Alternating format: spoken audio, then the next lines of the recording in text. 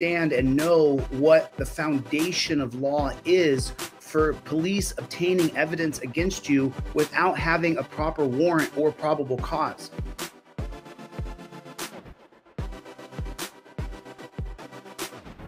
The first limitation on consent searches is that consent must be voluntarily given. That means the police are not allowed to coerce you or threaten you into providing consent.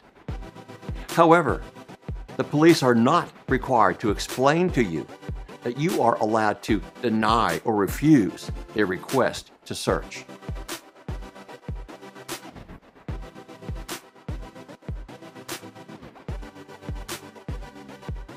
The second limitation on consent searches is that the police are not allowed to search beyond the scope of your consent.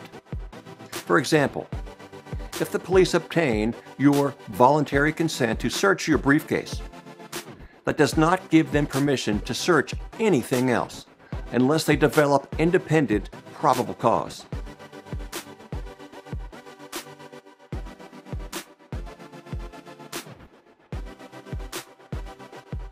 The third limitation on consent searches is that you have the right to withdraw your consent anytime you want. Remember, the law does not require that you consent to searches.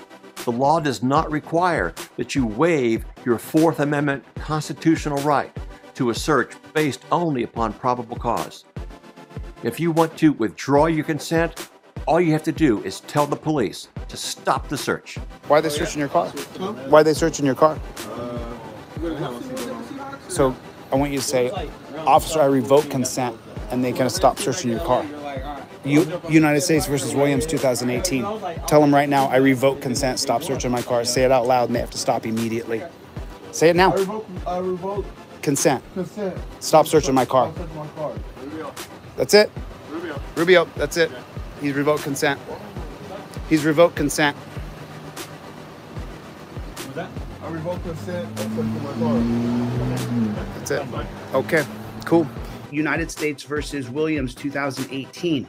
If you can give consent, you can revoke consent. It's in your trifold. So if you get pulled over and the cop says, hey, can I search your car? And you're like, I know this cop is going to search my car no matter what I do. You can give consent and say, no problem. If it's not on film, you lose. 2018 United States versus Williams says that if I can give consent, I can revoke consent. You have it on film, you have your trifold, you give consent. And right as the cop begins to search your car, you say, oh, you know what, officer? I revoke consent. You have to stop searching my car now. Because if you can give consent, you can revoke consent. He asked you if he could search your car. You said yes. Sure, you can search my car. You got out of the car. He began to search. Oh, you know what? I changed my mind. You can't search. Now on camera, if he says, I'm going to get a drug dog out here, you refer to your trifold and says United States versus Rodriguez, unless you have reasonable articulable suspicion that a crime is in progress, or I'm committing a crime, or I'm traveling contraband, you can't extend this stop to get a drug dog. It's right here in your trifold, and you show that.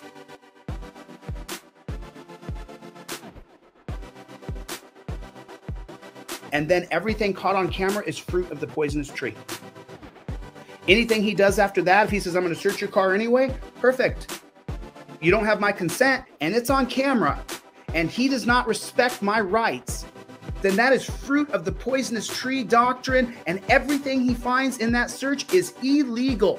I'm going to go to jail. I'm going to get bailed out. I'm going to get charged with all these charges, and then my camera footage is going to show fruit of the poisonous tree, and the case is going to be dismissed. That's it. That's the importance of understanding the foundation of law. Supreme Court has not expressly established that an individual may withdraw consent to search that they have voluntarily given. However, in the 1980 case of Walter versus United States, the court explained that, quote, when an official search is properly authorized, whether by consent or by the issuance of a valid warrant, the scope of the search is limited by the terms of its authorization. And in the 1991 case of Florida versus Gimeno, it stated that, quote, quote, a suspect may, of course, delimit as he chooses the scope of the search to which he consents. Based in part on this precedent, the Third Circuit Court of Appeals, which has jurisdiction over Pennsylvania, held in the 2018 case of United States versus Wood, noting that, quote, our sister circuits that have considered whether individuals may withdraw consent to search have unanimously answered in the affirmative, and citing decisions from the 6th, 7th, 8th, and 9th circuits recognizing the right to withdraw consent. Hopefully they know that they don't have to consent to a search. Hopefully they know that that's their Fourth Amendment right. They can take back and revoke the search at any time. That's what I mainly want them to know. You don't have to let them search your car. It's your right not to get your car searched, and you can revoke it at any time. Just an FYI, we're just cop watchers, dude. So it looks like we got more rolling up. So now they got 2 vehicles, at least 3 officers on this one car, probably for a minor driving infraction, if I know our cops. Yep, they need the whole team to here.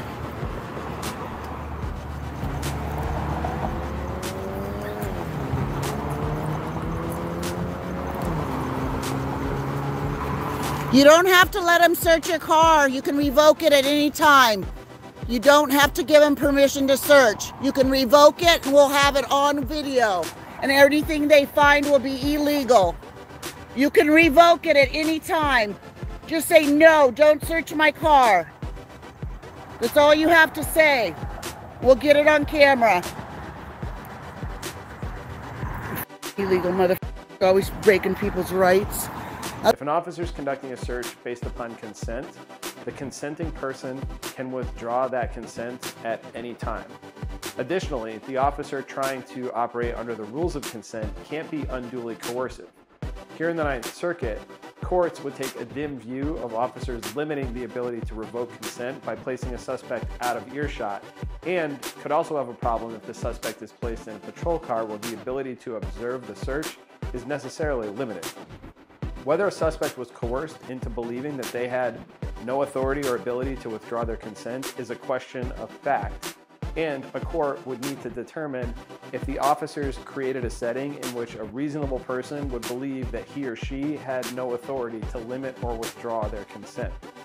This includes taking into account all of the circumstances surrounding the encounter, including whether a reasonable person would feel free to decline the officer's requests or otherwise terminate the encounter.